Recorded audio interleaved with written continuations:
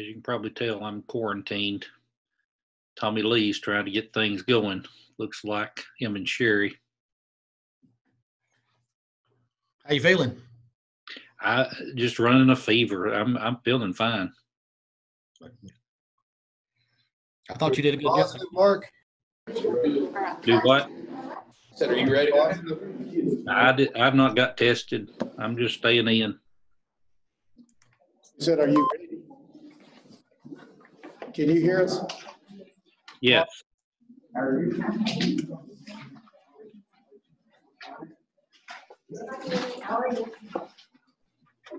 Okay, it is time to go ahead and start our meeting. Call this meeting to order.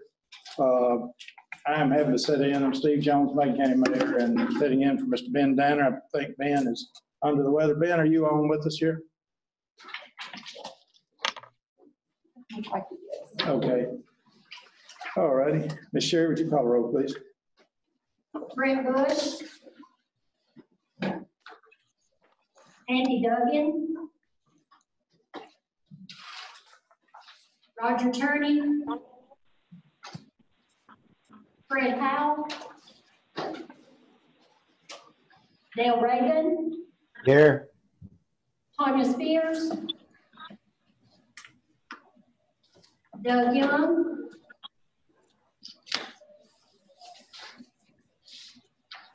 Alan Foster. Here. Emmett Sherrill. James Mayberry. Here. Lisa Patrick. Here. Ethan Hadley. Here. Here.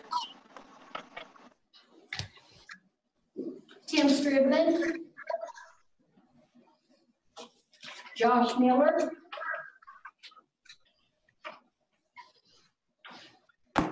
Edith Armstrong. Pam Redmond. Dwayne Blair. Suzanne Williams. Jimmy Johnson. Harvey Stowers. Pat Clark. Randy Heddy. Here. Lloyd Williams. Here. Troy York. Steve Jones. Here. Jerry Wilmore. Here. Kenneth Hollis. Richard Thomas. Ben Danner. Curtis Hayes. Shannon Cantrell.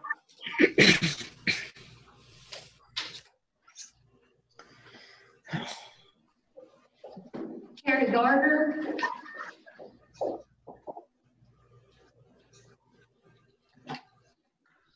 Gibson. Bruce Elder. Randy Porter. Here.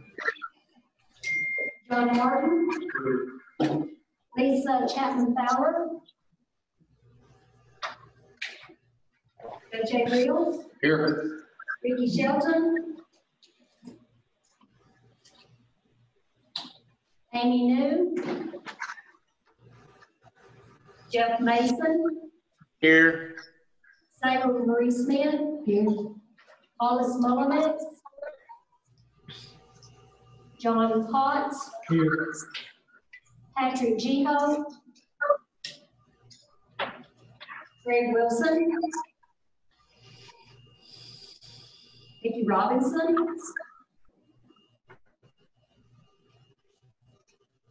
Stacy Mills. Jimmy Haley.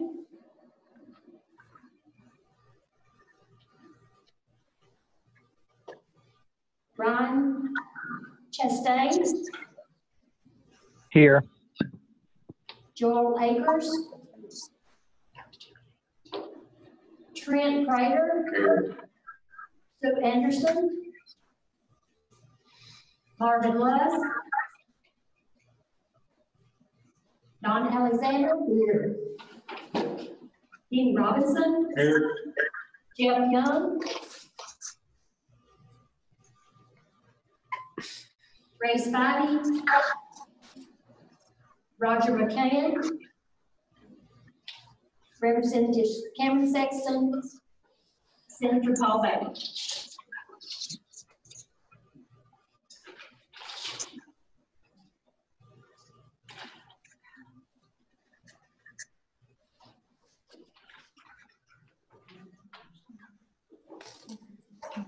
Did you get Jimmy Haley?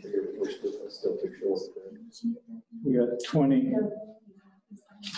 We only have 20 and we got to have 22 for a quorum. Jimmy Haley's on.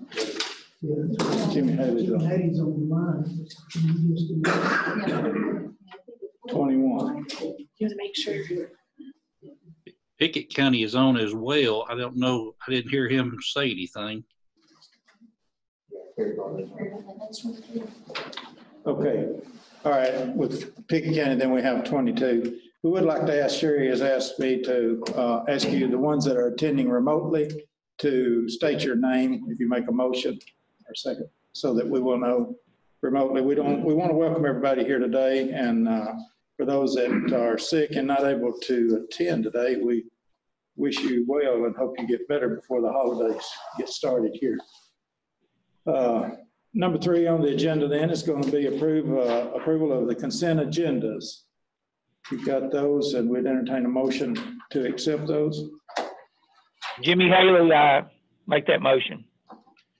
Jimmy Haley made the motion. Do we have a second? Second. Got a second. Okay, we have a motion and second. Any discussion on any of those? If not, call the roll, please. Dale Raven. Yes. Doug Young.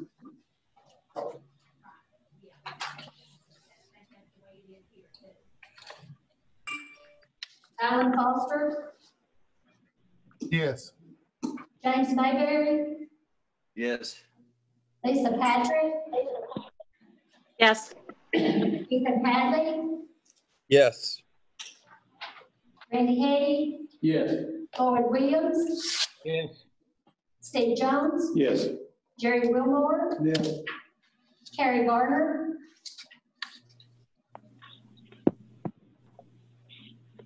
Randy Porter. Yes. John Martin. Yes. JJ Rios. Yes. Jeff Mason. Yes. Sarah Marie Smith. Yes. John Potts. Yes. Jimmy Haley. Yes. Ron Chastain. Yes. Trent Prater. Yes. Don Alexander. Aye. Dean Robinson. Yes. Ray Prescott.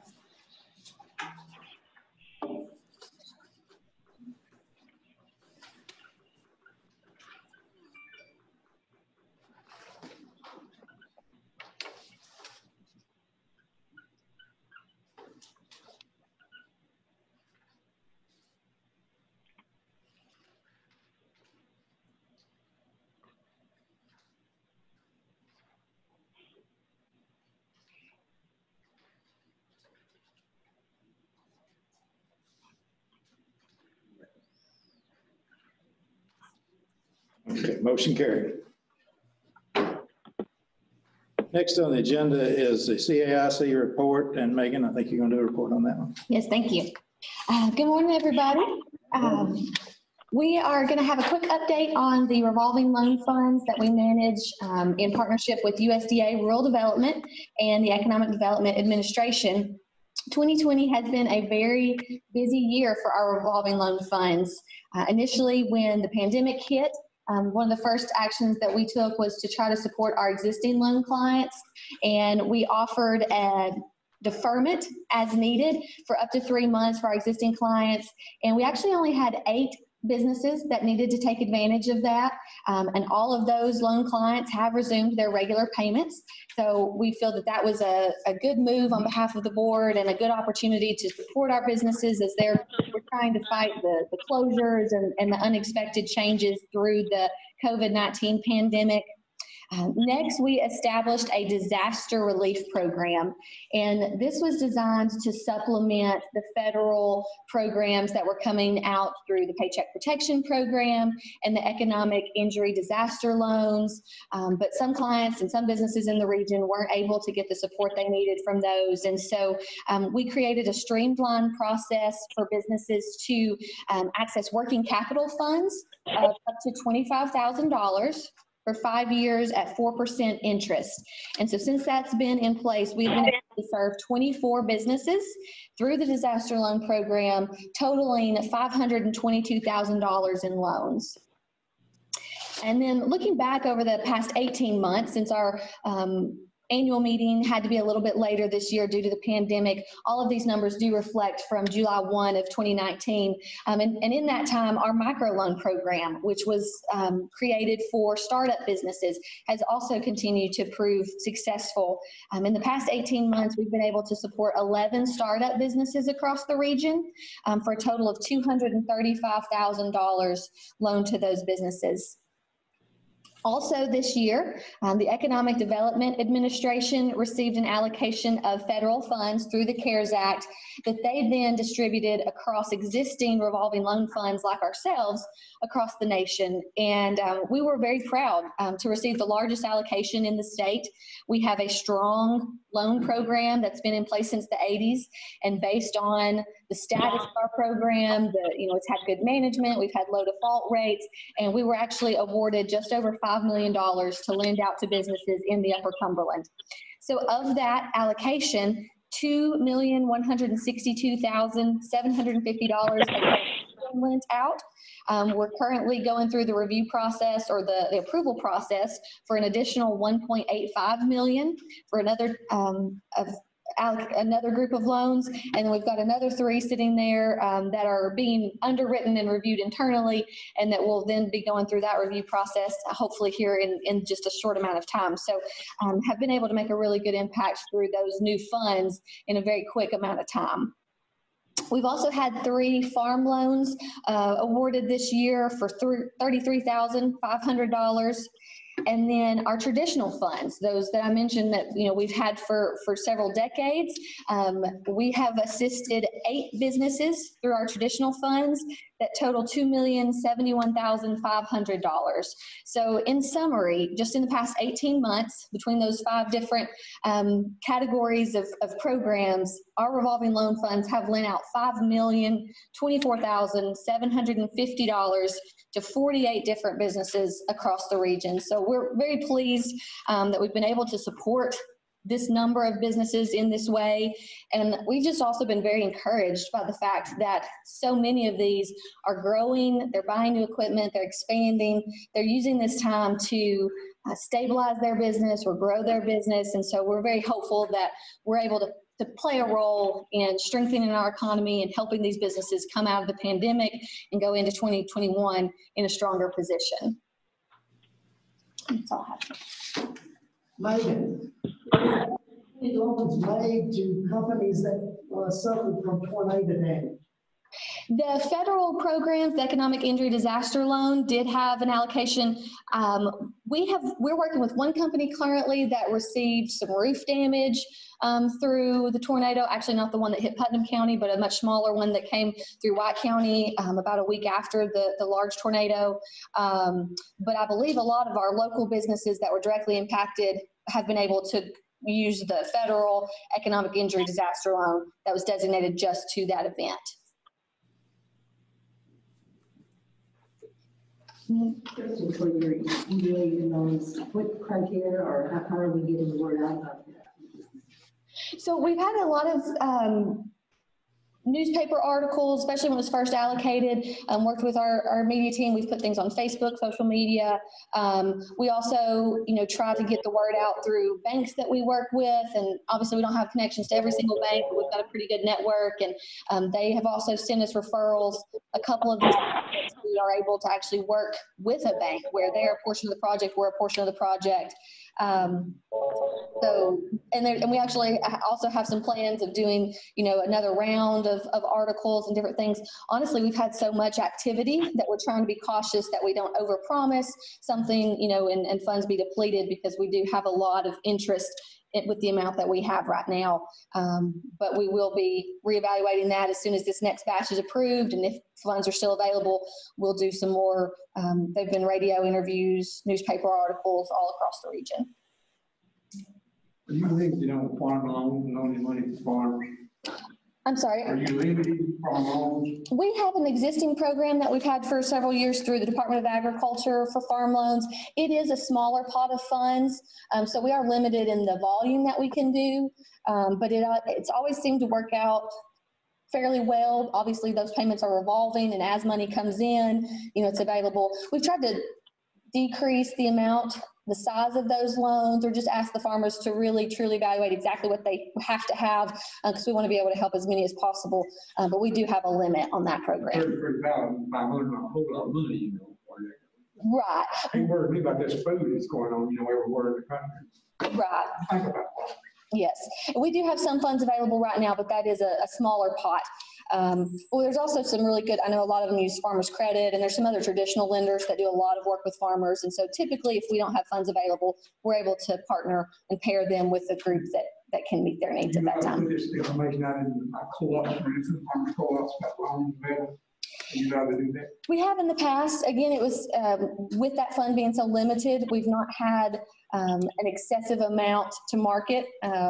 Based on supply and demand. But we have done that in the past, and we've honestly, word of mouth among the farmers tends to travel the most, because they talk to each other, they go to cattlemen's associations, they go to different things where they're in the same place. Farm credit's a big competitor, right? Involved in that, yes, sir.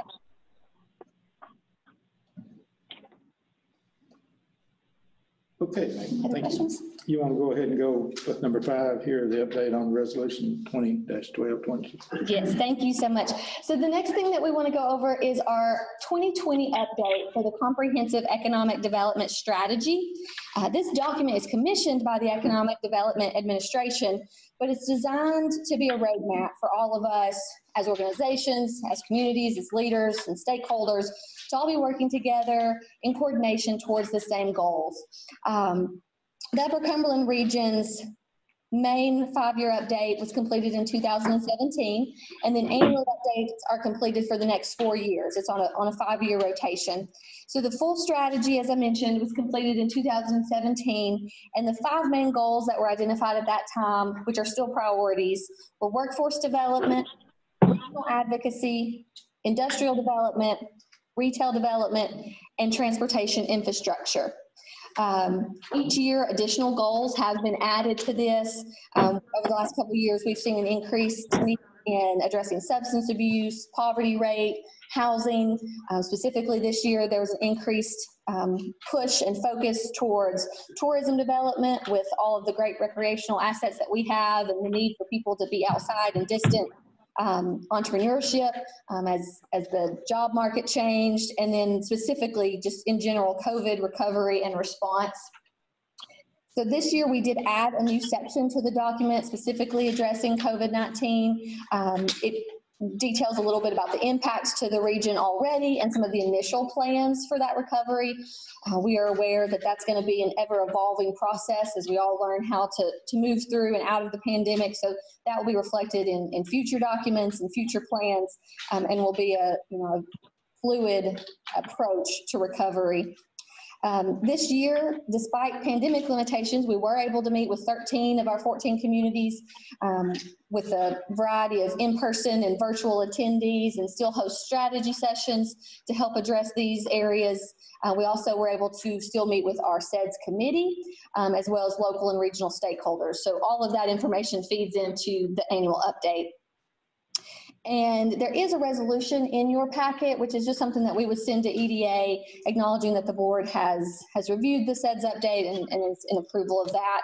So as you review, I know there's some physical copies here in the room, and it was also emailed this morning to those of you who are online. Thank you for those of you who hosted us. I know this year we had a lot of extra obstacles with digital and virtual and setting up quasi meetings such as today, in person and Zoom. So just want to say thank you to all those who hosted us and brought all the regional partners into your community and helped us to strategize for your community as well as provide valuable information for this document.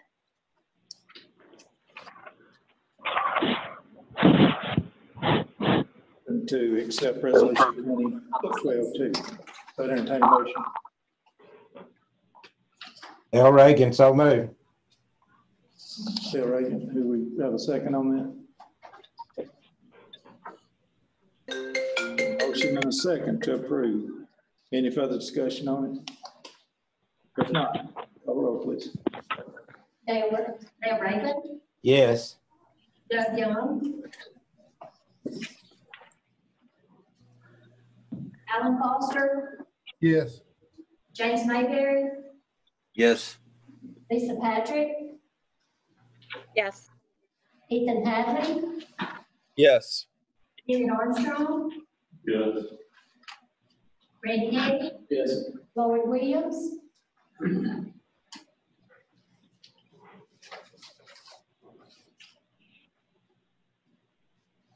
Yes. Steve Jones, Yes. Jerry Wilmore, Yes. Harry Garner, Randy Porter, Yes. John Martin, Yes. JJ Reels, Yes. Jeff Mason, Yes. Sarah Marie Smith, Yes. John Potts, Yes. Jimmy Haley,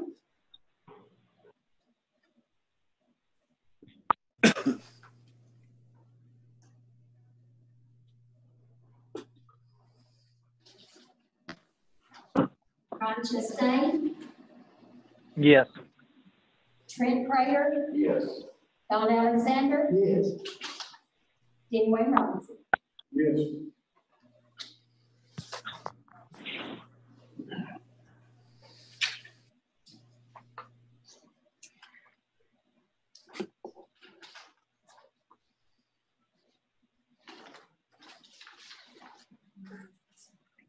Motion carried. Okay, next is our upcoming development district budget, Ginger. And I lost you. I was looking down, looked over you there.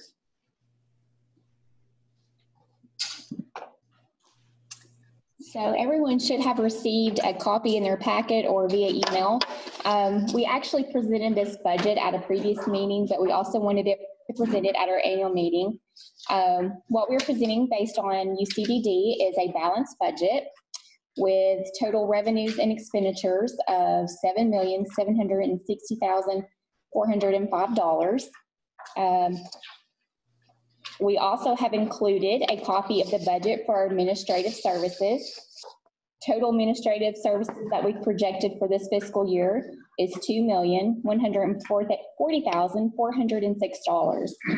Administrative budget will include all those costs that are associated with myself, finance, HR. These are the costs that are shared with Upper Cumberland Human Resource Agency. We have a shared management agreement. So based on this, our proposed indirect cost rate would be 23.25% for the year. At the end of the year, we actually calculate what that comes out to based on actual cost, but based on our projections, that's what it will run this fiscal year. And like I said, these costs are shared between both agencies. And does anybody have any questions?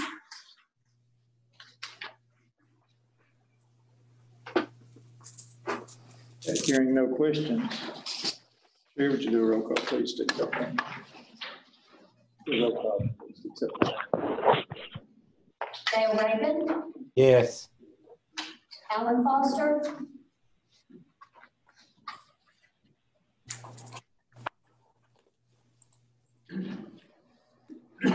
James Mayberry, Yes. Yes. Patrick, Yes. Yeah, that was Alan that got a guess in there too. It took me a second to unmute. Ethan Hadley, Yes. Yes. Bennett Armstrong, Yes. Randy Handy, Yes. Lloyd Williams, Yes. Steve Jones, Yes. Jerry Wilmore, Yes. Terry Gardner, Randy Porter, Yes. John Martin, Yes. JJ Reels, Yes. Jeff Mason, Yes. Sarah Marie Smith, Yes. John Potts, Yes. Jimmy Haley, Yes. Ron Chastain, Yes. Trent Prater, Yes. Don Alexander, Yes. Denny Robinson.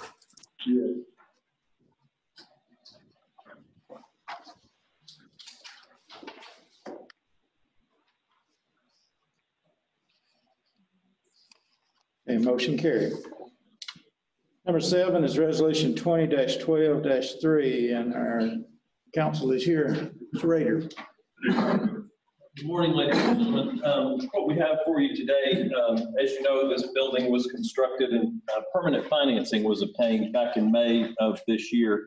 And when that was taken out, the Upper Cumberland Development District is the borrower on the loan through Wilson Bank and Trust on what I believe are very favorable terms. Because of the process where we do reimbursements and through our audit, it would be advantageous to transfer the title to this building and the financing into the affiliated entity, Cumberland Regional Development Corporation. Wilson Bank and Trust has agreed to do that. Been very cooperative with us and working with us very well on this. What we want to do is transfer the title to the building to CRDC. They will assume the loan. UCDD will guarantee the loan. And so this resolution just authorizes us to do that. It's really an administrative type of a housekeeping change, but we want to do that in order to have a clean audit. I'll answer any questions you all may have. Do we have a copy of that? Yes, ma'am, the resolution's in your book. It's behind the audit. I can help you try to, I can just give you my copies. It's just past the blue page, 3 pages. Okay, thank you.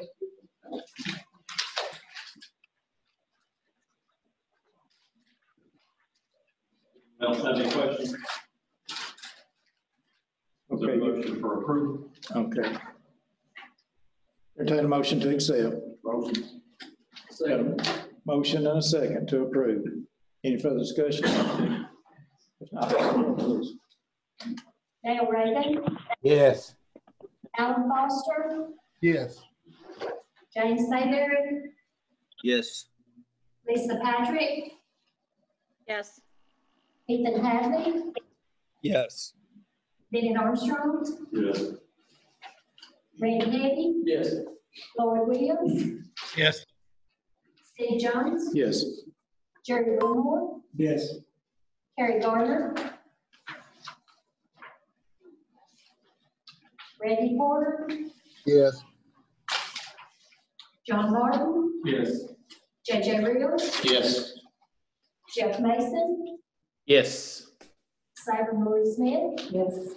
John Potts, Yes. Jimmy Haley, Yes. Ron Chastain, Yes. Trent Prater, Yes. Don Alexander, Yes. Denny Robinson. Yes.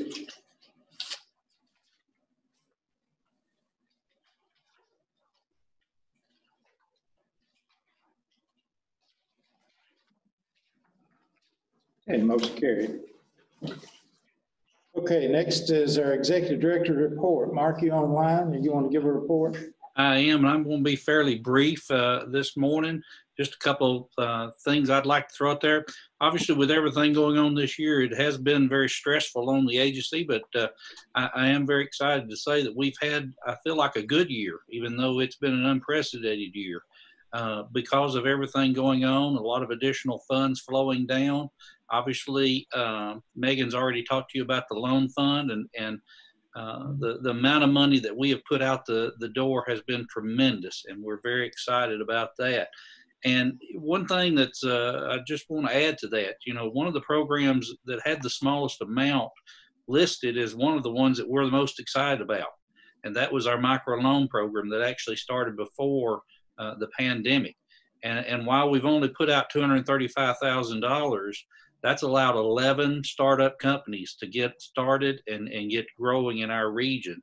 And we're also excited because that's being taken notice of by other agencies. And in fact, Megan and I have received a lot of interest, and there's one company out of Chattanooga that's very interested in letting us to administer a pot of funds on their behalf, doing the exact same thing here in the region, hopefully getting businesses to grow and to get off the ground. So we're very excited about that, and Megan and her team's done a wonderful job.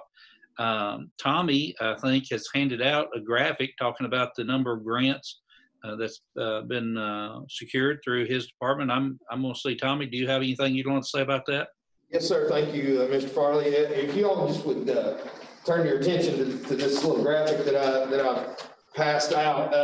2020's brought a lot of uncertainty and a lot of new normals, but one of the things that we are very proud of is the number of total grant dollars that were awarded to the region this year. And it couldn't have happened without the hard work and the great work of our team in the Community Development Department and the Economic Development Department. So we're very proud of the work that they've done. They've had to work from home and work a lot via Zoom, but if you look down there, total awarded grant dollars are over 11 million, and that's the most we've done in my tenure here at the Development District. So we're very proud of that. That has generated over $300,000 in administration, which allows us to kind of keep the lights on here. So that's a good thing. And Mr. Farley, if I could just real quick, I want to recognize a couple of communities that crossed the $1 million mark. Cumberland County got a grant for $1 million. City Salina with just a little bit over $1 million in grants this year. City McMinnville had $1.3 million this year. And leading the way with a historic type year, and that is the City of Baxter. And I just want to congratulate all of the award winners, and especially the town of Baxter and Mayor John Martin and his team down there. Again, Mr. Farley, couldn't be prouder of our team here at the Development District for all the work that they've done in securing these grant dollars for our region. Thanks, sir. Most definitely. And I know we also have housing and aging, and both those departments over the last year they've really stepped it up, putting services out the door. Obviously, a lot of additional funding that we've received in our housing. We're very excited. And since our last annual meeting, we've purchased an apartment unit down in the Athens area, and we're getting ready to build an addition to our one in Morrison that should start sometime early part of 2021. Aging has really put a lot of money out the door, especially with meals and services to the clients, making sure they're maintained through this difficult time. I was talking to Holly earlier today, and one grant we're very excited, want to make mention of. Not sure we've informed the board yet, but they have secured around $100,000, not quite $100,000, but almost that amount. And they're going to be putting telehealth equipment in all the senior centers that are open to that ideal. Now, not everybody wants to take advantage of that, but we've got several that wants to set up stations inside the senior centers for telehealth. And we think that's a great addition for those programs that have to provide benefit to the senior centers as well as the citizenry that can use that equipment. And the last thing I just want to throw out there, and we've got a couple big grants that we're waiting on. One we'll talk about at the UCHRA meeting here in just a second. But for the Development District that works sort of in connection with the Human Resource Agency, we're waiting word on a return to work grant through the Appalachian Regional Commission that'll be working with people coming out of substance treatment, hopefully working to get them back employed. So we're very excited about that grant, waiting word virtually at any day to find out if we've received that or not. A lot of great things going on, although we've had a lot of difficulties. I'll go ahead and say right now at both agencies, we're struggling. We've got a lot of people quarantined, a lot of people out sick, and we're just trying to manage that day by day. So, Mr. Chairman, I'm going to turn it back over. That's my report. Okay, thank you, Mark. Anyone have any questions for Mark? If not, we'll go on to number 9. On December 10th, the nominating committee met and nominated Randy Heddy as the chairman for next year, with Jeff Mason being nominated as vice chairman, and Danny Robinson and Randy Porter can remain in the positions that they're in. So what we'd like to do now is entertain a motion to accept nomination committee's recommendation. Make that motion, Steve. Okay, Dale made a motion. We have a second. Okay. Okay, Sarah made a second. So we have a motion and a second. Any discussion? Not, call roll, please. Dale Reagan, Yes. Doug Young, Alan Foster, Yes. James Mayberry, Yes. Lisa Patrick, Yes. Ethan Hadley, Yes. Bennett Armstrong, Randy Heddy, Yes. Lloyd Williams, Yes. Steve Jones, Yes. Jerry Wilmore, Yes. Harry Gardner,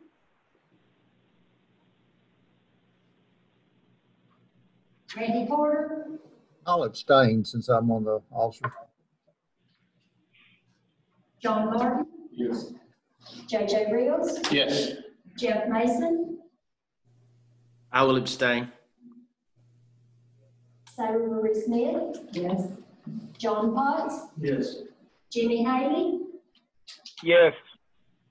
Ron Chastain,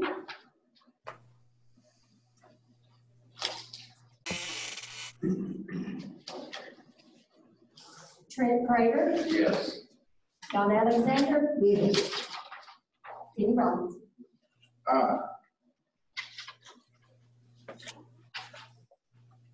Okay, I guess the next item on the agenda, if Randy, you and anyone want to come up here so that they can get in front of everyone, we're going to do an oath to swear you in.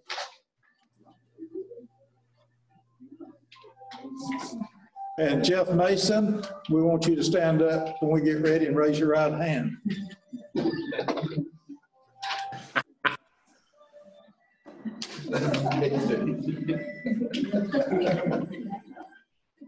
Even mine's not on the DD. It's Nikki. It is? That's on the UCHRA. Randy Porter is. Okay. All right. So we ready? All right, this is oath of office for the, do you, raise your right hand, you got your hand up, Jeff.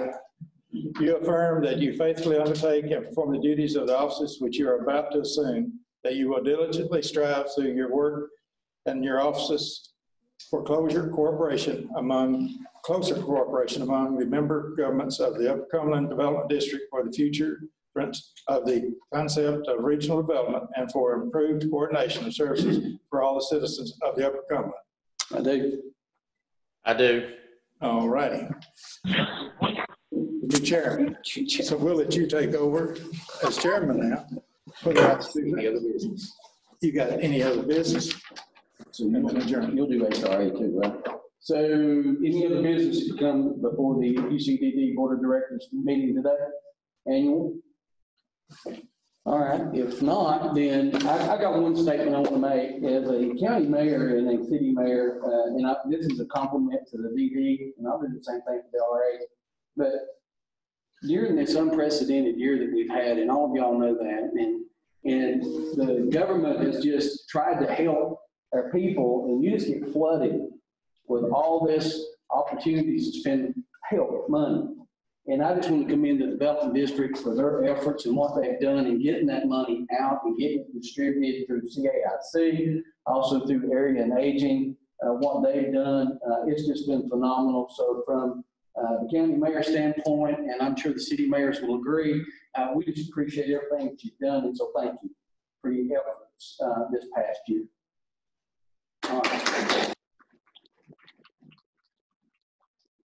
Amen. I think it was awesome. All right, but nothing else, if there's nothing else for the board meeting today, I entertain a motion to adjourn. So moved, Mr. Chairman. I got a motion to adjourn. Do I have a second? Second. Got a second by Steve, a motion by Jimmy Wayne. All in favor, say aye. Aye. Any opposed, say aye. We are adjourned. Thank you. Okay.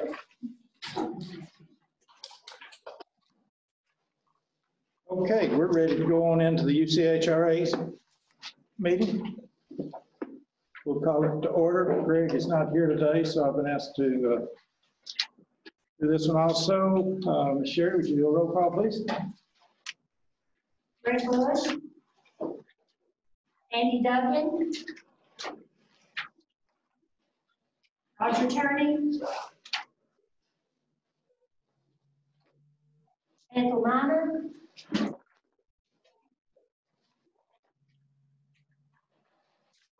Dale Raven. Here. Tanya Spears. Lori Stringfield. Here. Alan Foster.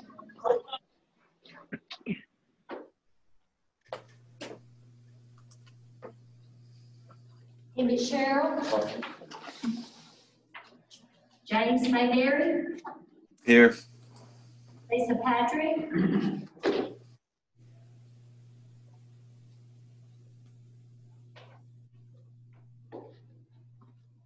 Kelly Tipton. Here. Tim Strickland. Josh Miller.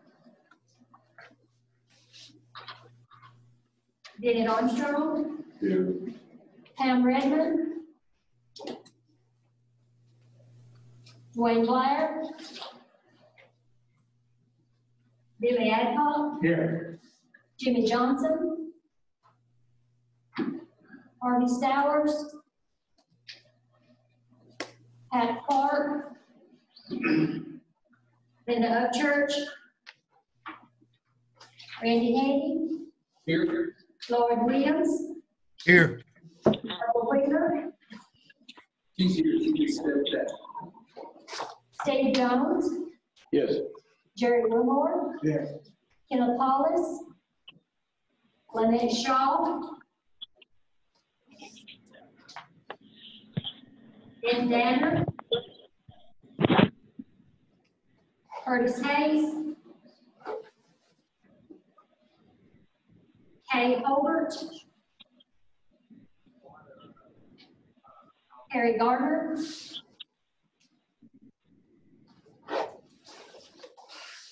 Sam Gibson.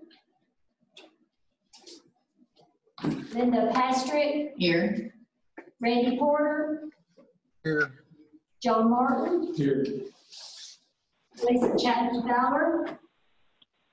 JJ Reels. Here. Ricky Sheldon.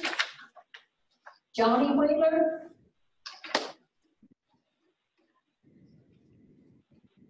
Jeff Mason. Here. Marie Smith. Here. Hollis Mullinex. John Potts. Here. Forrest Nesbitt. Greg Wilson. Nikki Robinson. Don Collinsworth. Here. Jimmy Haley. Here. Ron Chastain. Here. Joel Akers. Trent Prater. Here. Sue Anderson. Marvin Lusk.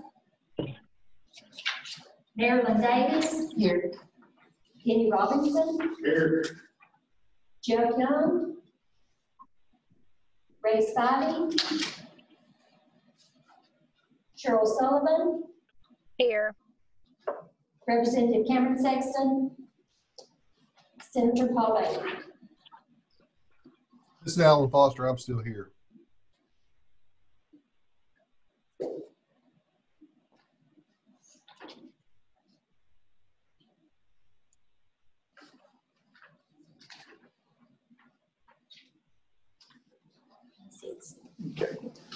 All righty, we have a quorum. Number 3 on the agenda is approval of the consent agendas. I'd entertain a motion to approve that.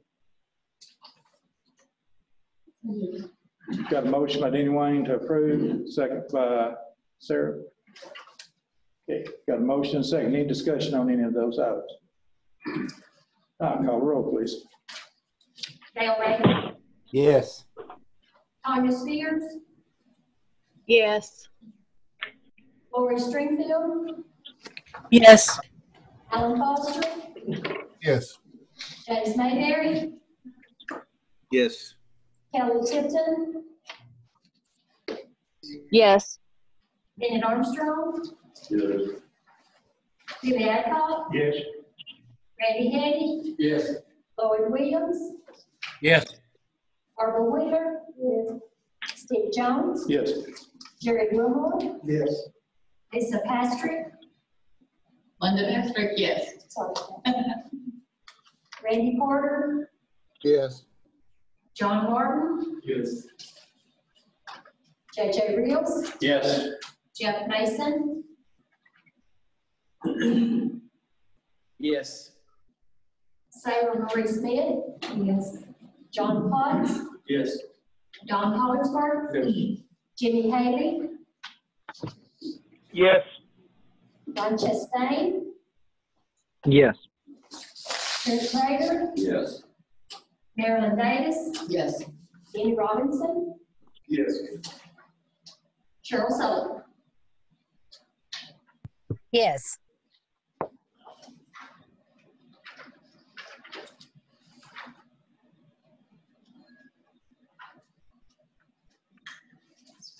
Okay, we have motion carried.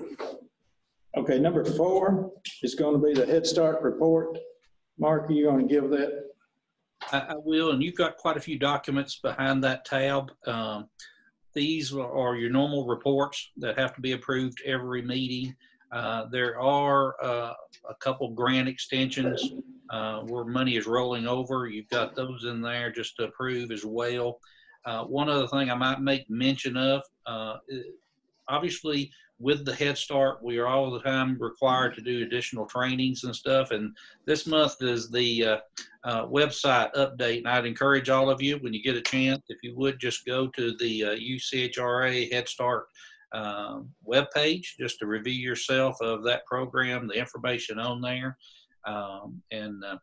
Encourage you to get a little bit, to know a little bit more about our Head Start program. There again, we are still waiting. I'll go ahead and say this now. We're waiting any day for word on the early Head Start grant applications we have in. We haven't really received any notification yet, but we expect that sometime before the end of the year, hopefully, if all goes well. Now, based on what we receive in that award, obviously, there may be a whole lot of work going on the first of the year, or if that doesn't go our way, we're going to start applying for another round, the next opportunity. But Mr. Chairman, you've got those reports, just need to be approved, and I submit them for your approval. Okay, you've heard the executive director's reports on those.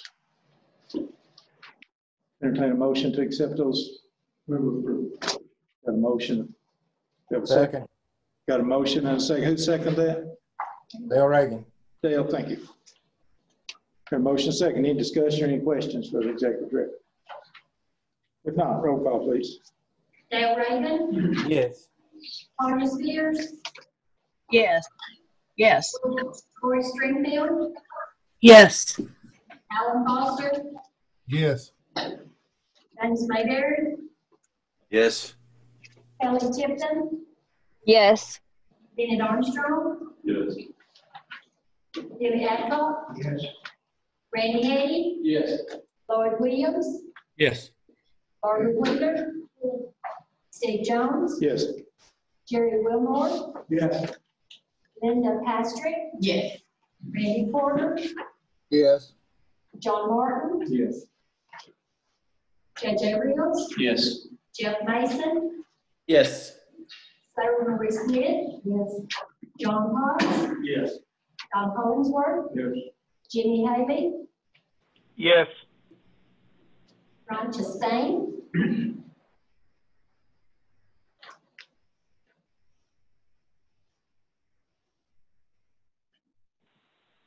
Trent Kreider, Yes. Marilyn Davis, Yes. Kenny Robinson, Yes. Cheryl Sullivan. Yes.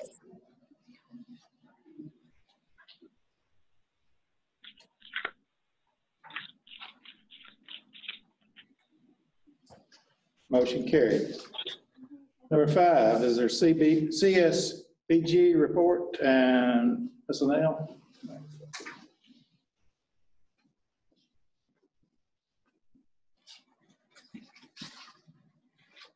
Good morning, everyone, and thanks for attending either in person or virtually. I would like to go over a report. I put some data on your folders, and we've also emailed that out to the folks that are attending virtually. This program information are programs out of the Community Services Department that are administered through our local 14 county offices. And we call this the CSBG report because the Community Services Block Grant requires that we update at every board meeting, but we decided to include all of the programs that run through the county offices on your report. So if you'll take a look at that, the total households served for the month of November was 1,357. And if you go through the rest of this chart, you can see how many cases of Ensure was sold, the counties that still have the nutrition program, the number of meals served. Then we make it to our LIHEAP column, our energy assistance program, and you can see that during the month of November, we served 747 households, yet no funds were available to go out. So I wanted to explain this column and let you know what's been going on behind the scenes with that. So our new program here starts in October with the LIHEAP program, and we've been waiting on funds for the new 21 year. But behind the scenes, we had received CARES Act funds and also supplemental funds. So in the last 2 weeks, a little over $1.9 million has went out to everyone who had applied during the program year and that was awarded. They received an extra $325 in addition to the amount that they had already received during this program year through the end of September. So that's 6,019 households that got that additional $325, and those funds have gone out. We've been working to get those out in the last 2 weeks. So before Christmas, those 619 households will have additional funds for their electricity, and that will be helping also our electric vendors and different things like that, making sure folks are able to pay their bills. So good news with the 21 program LIHEAP funds, those have come out. We're waiting to sign the contract today and get that in, so we hope to start moving these funds out to help folks that have applied, those 747 individuals. We also have a crisis LIHEAP component, and this is folks that have a cutoff notice within 48 hours, and you can see that we served 335 households in November to help keep those lights on so they were not disconnected. We also received through CSBG, we received some CARES Act funds, and it has to be tied to COVID. We can assist with rent, utilities, basic necessity vouchers. We served 13 folks, 13 households. Also, just through our regular CSBG program, we serve 27 households. There's dollars amounts attached to that. We also have the weatherization program, the number of applications that we've received, our in-home services clients, and visits. So I just wanted to share this with you. Does anyone have any questions over the programs that are running through our county offices? All right, thank you guys very much. Thank you.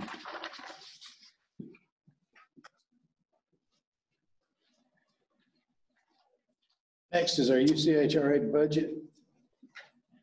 And Jenny, you're going to go over that with us?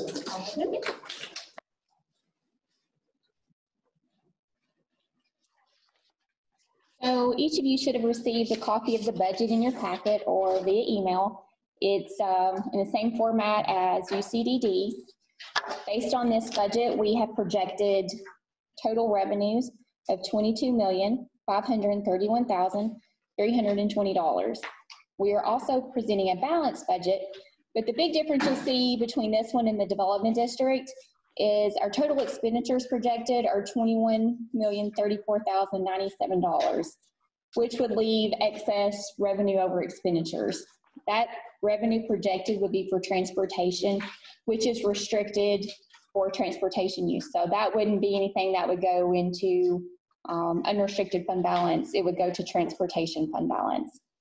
Also, in addition, that's based on and contingent upon an additional second allocation for CARES Act for our transportation program. This budget was presented and approved as well in the previous meeting, but we wanted to present it to the full board for approval as well. So I don't know if there's any questions regarding the human resource budget. Any questions? If not, entertain a motion to accept the budget that Ginger's presented.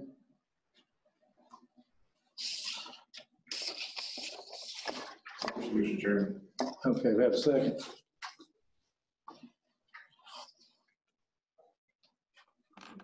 Okay, Sarah, got a second. Got a motion, second. Any discussion, any questions? Call roll, please. Dale Raven, Yes. Tanya Spears,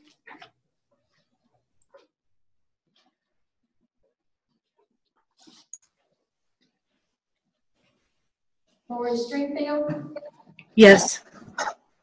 Alan Foster, Yes. James Mayberry, Yes. Kelly Tipton, Yes. Bennett Armstrong, Yes. Jimmy Adcock, Yes. Randy Hattie, Yes. Lloyd Williams, Yes. Barbara Wonder, Steve Jones, Yes. Jerry Wilmore, Yes. Linda Pastrick, Yes. Randy Porter, Yes. John Martin, Yes. JJ Reels, Yes. Jeff Mason, Yes. Sarah Marie Smith, Yes. John Potts, Yes. Don Hollingsworth, Yes. Jimmy Haley, Yes. Ramji Singh, Yes. Trent Prater, Yes. Marilyn Davis, Yes. Benny Robinson, Yes. Cheryl Sullivan. Yes.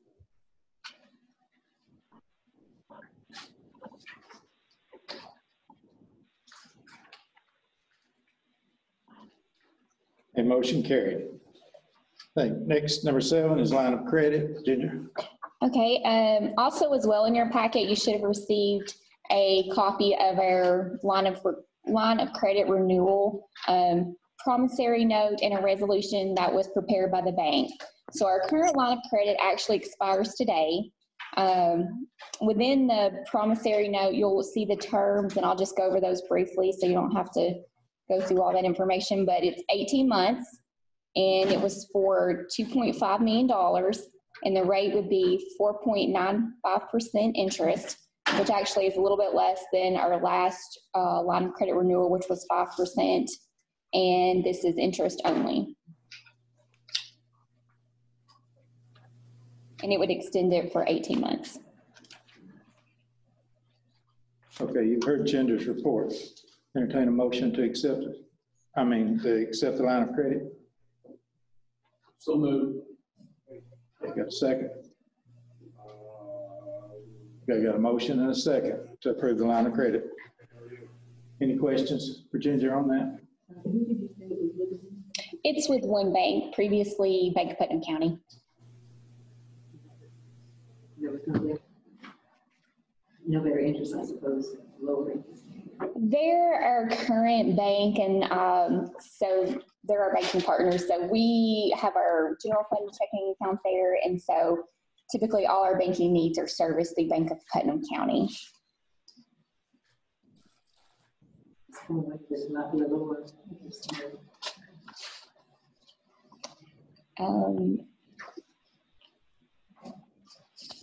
I'm not sure as far as with another bank, but we can definitely make that next year at our next renewal, another 18 months. But typically what we get from them is pretty competitive with other financial institutions. Okay, any further questions? Roll call, please. Dale Raven, Yes. Tanya Spears, Yes. Lori Stringfield, Yes. Alan Foster, Yes. James Mayberry, Yes. Kelly Tipton,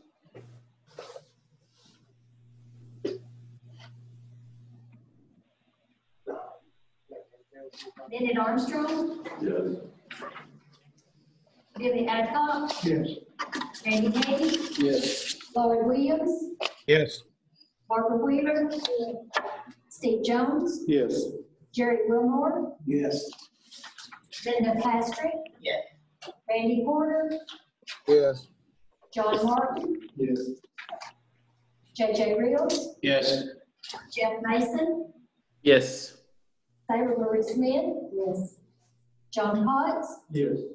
Don Hollingsworth, Yes. Jimmy Haley, Yes.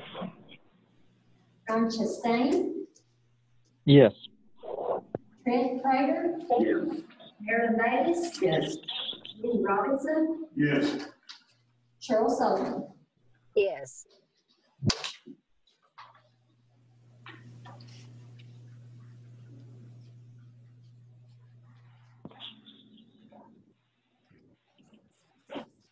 A motion carried.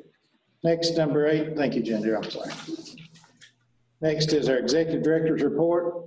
Mark? Okay, just want to touch base on a few things we've had going on. The main thing that's probably been on Ginger and my plate for the last 4 or 5 months and leading up to last week is our sunset audit. This is a new experience for Ginger and myself, and I'm not sure if you're familiar. Virtually all state agencies, state departments, state-created entities have to go through a sunset review every so many years to make sure that they are still needed and that the General Assembly wants to keep them in place. Development districts, sort of a side note, is virtually the only created entity in state law that does not have to go through sunset audit. So this was a new experience for Ginger and myself. The last time we went through, they'd received a 6-year extension.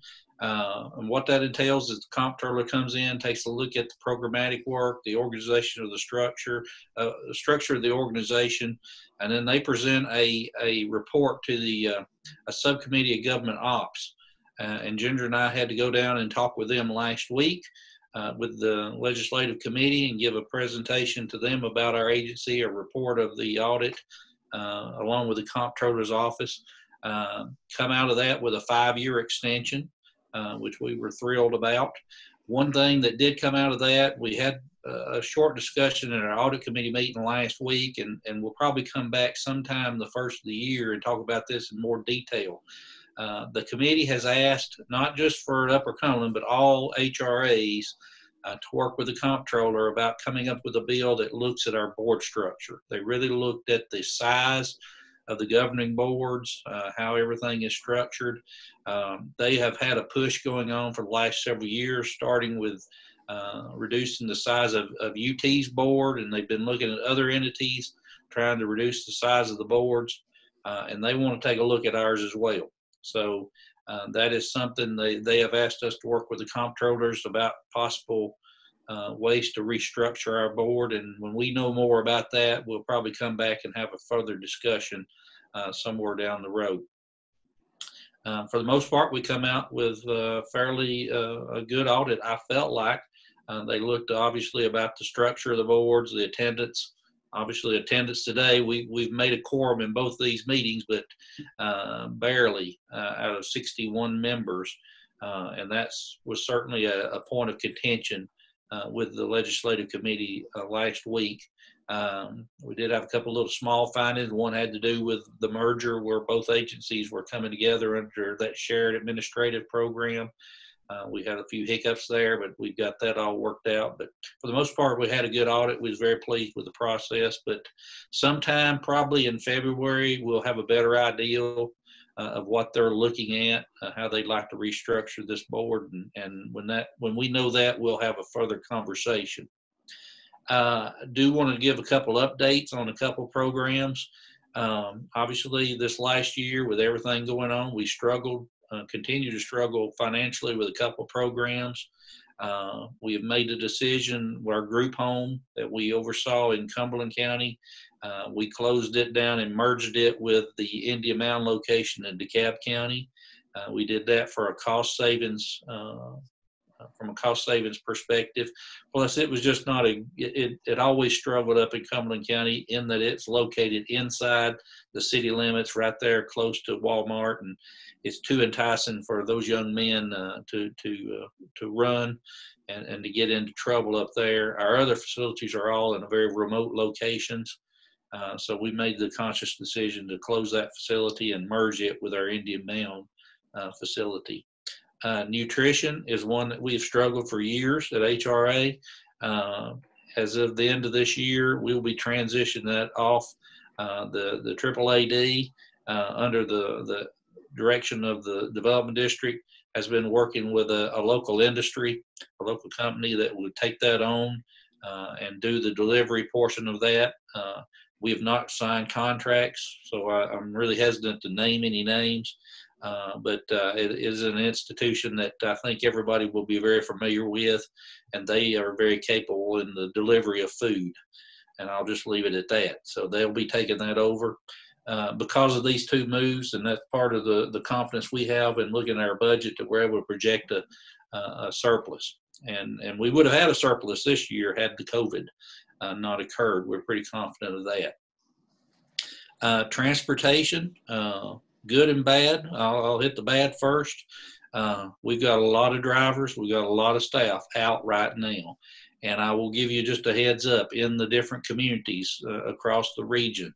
Our ability to transport people may suffer for a couple weeks. I'm getting notifications all morning about different drivers that are being quarantined or coming down sick. And it may just be a sheer numbers situation where we have to scale back and just worry about or sort of prioritize our trips in the next couple of weeks. I know in the Cookeville office, they keep using the term dropping like flies, and that is about the truth. We're probably at 10 or more in just this last few days that have had to go home. So obviously we may have to look at what goes on over this holiday period. We may have to shut down for a little bit. And so just bear with us. We're trying to work through this. As soon as we get through all these quarantines and the sickness, we'll be back at full strength. Positive as far as transportation, we had a great meeting last week. We sat down and looked out for the next 2 to 3 years with everything going on with additional funds. It seems like every stimulus package that has come along has included money for transportation. And there's, in fact, in this next one, they're being discussed, there's even more money. And because of that, transportation is very strong. You see there in our financial report, our budget that Ginger presented, we're looking at putting money back in reserves. And that's just because we've got a lot of money coming our way, and there's a lot of the money coming our way that doesn't have the strings that we normally are accustomed to. So we're able to run far more efficient and put some money back. So we're very excited about that. It looks to be for the next 3 years, we should be in a really strong position when it comes to transportation. So we're looking at how these contracts are playing out.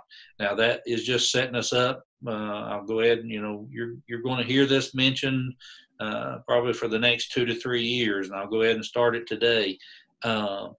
We have to prepare for Cookeville becoming an urbanized area. And when that happens, you'll have 2 transit systems. There'll be a small urban that operates inside that urban footprint in Cookeville and whatever other additional areas it takes in. And then we'll have the rural system. So we'll be in 3 years, we're going to have basically 2 systems that we're operating, and we'll have to take that into account. So, but with all this going on, all the additional monies, that's setting us up in a very good spot for that to occur 2 to 3 years down the road. As far as the upcoming Human Resource Agency, Linnell mentioned that number, 1.9 million that had gone out in LIHEAP payments. Our county office staffs have put out a ton of services over this last year, and I am extremely proud of them. They've weathered the storms, it seems like, day in and day out. We've continued to transport people. We've continued to help with electric payments, rent payments, nutrition. Our staffs have done a yeoman's work, and I'm very proud of them. And I just hope we can get back to normal sometime soon. Mr. Chairman, that's all I have.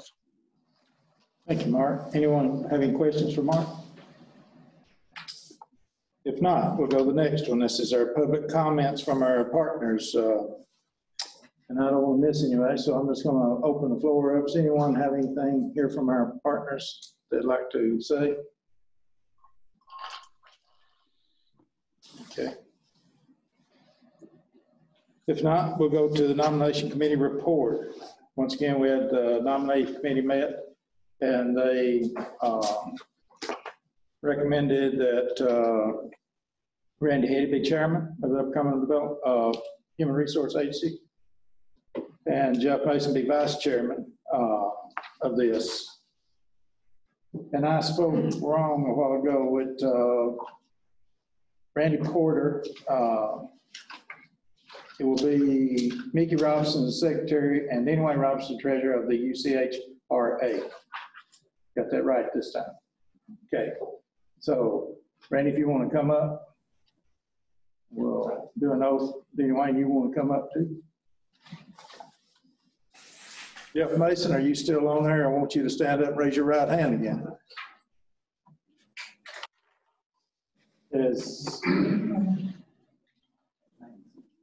I haven't seen you.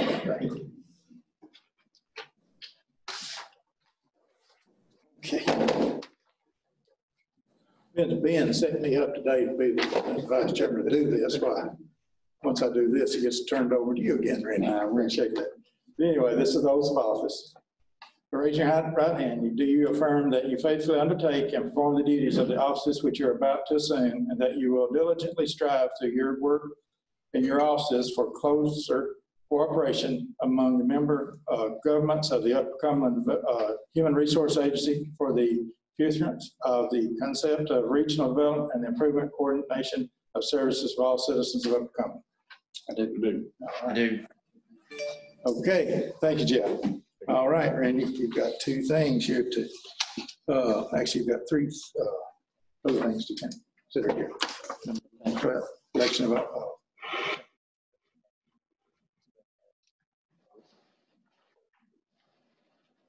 All right, so we do the policy council. What's pertained to that? 3 new mayors. 3 new mayors. I'm sorry. I did not see that.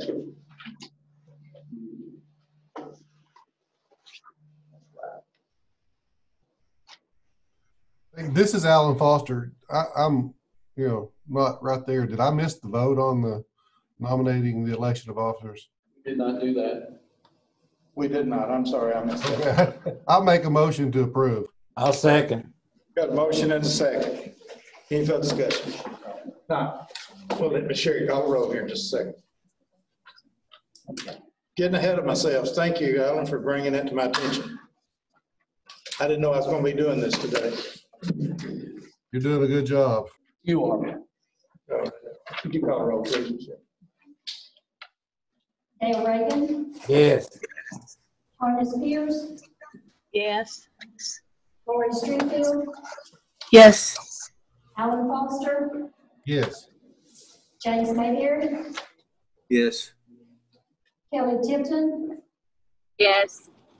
Bennett Armstrong, Yes. Henry Adcock, Yes. Randy Kennedy, Abstain. Lloyd Williams, Yes. Barbara Wheeler, Steve Jones, Yes. Jerry Wilmore, Yes. Linda Pastrick, Yes. Randy Porter, Yes. John Martin, JJ Reels, Yes. Jeff Mason, Abstain. Saber Louis Smith, Yes. John Potts, Yes. Don Collinsworth, Yes. Jimmy Haley, Yes. Ron Chastain, Yes. Trent Prater, Yes. Marilyn Davis, Yes. Denny Robinson, Yes. Cheryl Sullivan. Yes.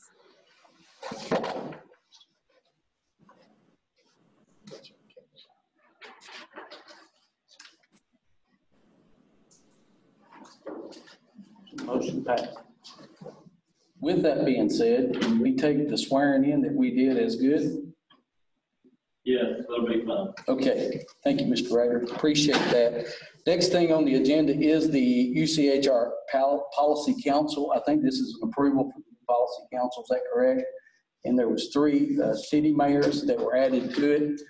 Those were James Mayberry, Sarah Marie Smith, and John Martin, Baxter City Mayor.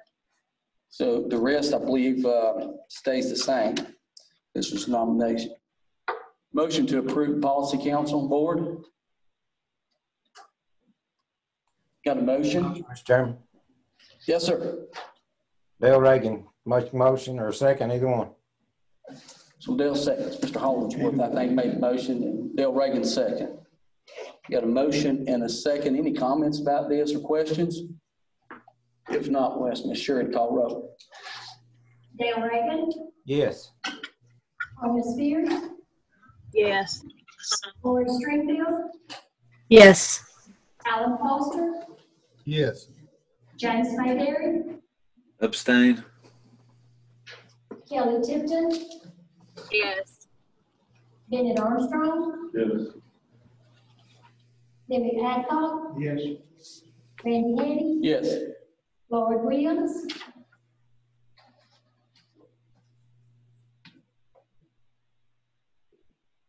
Barbara Wheeler, Steve Jones, Yes. Jerry Wilmore, Linda Pastrick, Yes. Randy Porter, Yes. John Martin, J.J. Reels, Yes. Jeff Mason, Yes. Sarah Marie Smith, Abstain. John Potts, Yes. Don Hollingsworth, Yes. Jimmy Haley, Yes. Ron Chastain, Yes. Trent Prater, Yes. Marilyn Davis, Yes. Denny Robinson, Yes. Cheryl Sullivan. Yes.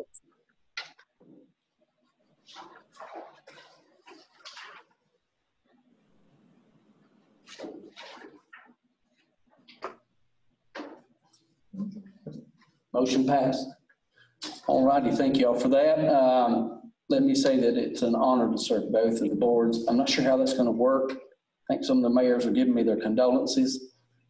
We were asked to try to do this to see if it would be more fluid, and so we're willing to give this a shot. I hope so. But it is an honor to serve as the chair, and look forward to the coming year. Hopefully soon without COVID. Can I get an amen? Amen. Just curious if everybody's on the same board as me. They don't want this over.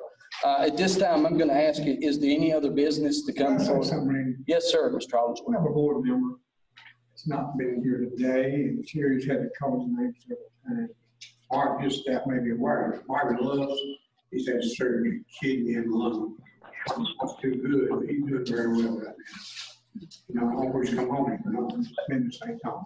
Did not know. So just remember this prior. Yeah, just remember Mr. Marvin Lusk, Mr. Hollingsworth was telling us how sick, for those of you who might not have heard on the Zoom. So just remember him. You know, I don't know about y'all, but, you know, COVID's running rapid in our communities. There's no doubt sickness is up, hospitalizations, and a lot of prayers needed. Hollingsworth, I tell you, we feel helpless, but one thing we don't lose is our ability to lift up the needs of our communities with prayer. So I appreciate you mentioning that, and we all need to band together to do that. If there's not, is there any other business, any other comments? Just want to say thank you to the fellow mayors and to other folks. We appreciate you putting your trust in us, hopefully. In the policy council. That means a lot to us. Well, you're welcome. We're glad to have y'all on the policy council. Mr. Mark, Director Farley mentioned a minute ago, one of the things that we've having a problem with is participation. So we definitely want to get the participation of those who can take the time, maybe don't, to ain't so far away and can show up, because that's a big deal. You know, that was one of our sunset audit findings that was, that, you know, Mr. Rader mentioned in our when we had our audit committee meeting that, you know, that's one of the things that we've got to address because we've got to have participation in these to meet our charter. And so it's hugely important.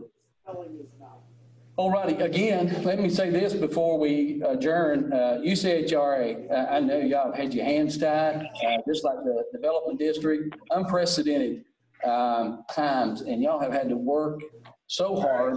I've heard all the stories about people that are, y'all go get groceries, you take, you know, you lay them on the porch for people during this time. You've tried to put the help. You guys have done everything that you can do, and just really appreciate your efforts and what you're doing, and a great job of getting the resources that we have, that you have out to the consumers and the constituents, and we just appreciate that, okay? Just want you to know that from the mayor's point of view. Thank you for your hard work and all that you're doing, and hopefully it'll get better soon, okay?